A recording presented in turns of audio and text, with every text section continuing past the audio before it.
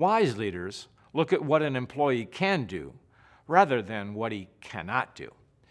When Alan Mulally became CEO of Ford Motor Company in September 2006, it was expected among senior executives that some, if not many, would lose their jobs. Mulally was the outsider, hired from Boeing for his experience in turning around big organizations. Yet, according to Bryce Hoffman's book, American Icon, Alan Mulally and the Fight to Save Ford Motor Company, the newly appointed CEO did just the opposite. Mulally kept most everyone on the senior team. The lesson for leaders who evaluate people, that is, every leader, is to adopt a glass half full versus a glass half empty attitude.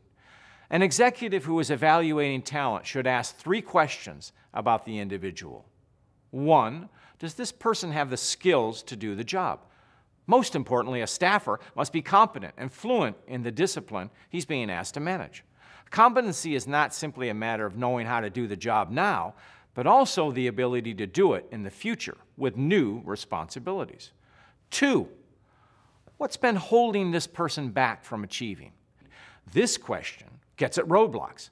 Often people have been held down or mismanaged in such a way they have yet to prove themselves. Their skills have been sidelined due to an inept boss or maybe a lack of opportunity. It's important to explore this question deeply to decide if the candidate has what it takes to undertake new responsibilities. Number 3, what can I do to help him succeed? A leader must engage in the employee development process to help unleash the individual talents. Sometimes it's simple. Delegate the authority and responsibility and watch the executive succeed.